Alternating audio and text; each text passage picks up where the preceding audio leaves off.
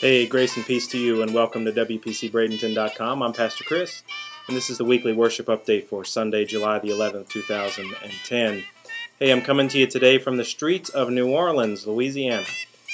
Actually, I'm not. This is just some cheesy special effects that I'm trying to use in order to highlight the fact that we are commissioning our New Orleans mission trip this Sunday in worship.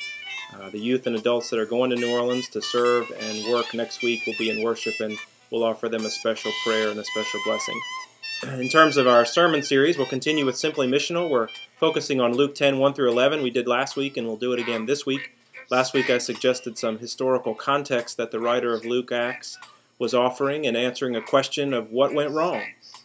If you look at the end of the first century and what happened in Jerusalem in the church, people wondered why things hadn't gone the way that they expected them to go, and I suggested on Sunday that there are people in our churches that are asking the same question.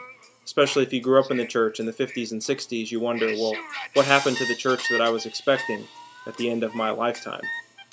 This week in worship, we're going to drill down a little bit further on that Luke 10, 1 through 11, and begin to look at what the writer of Luke suggests the Spirit is doing in working out our church. You see, we're magically going from New Orleans and back to my office.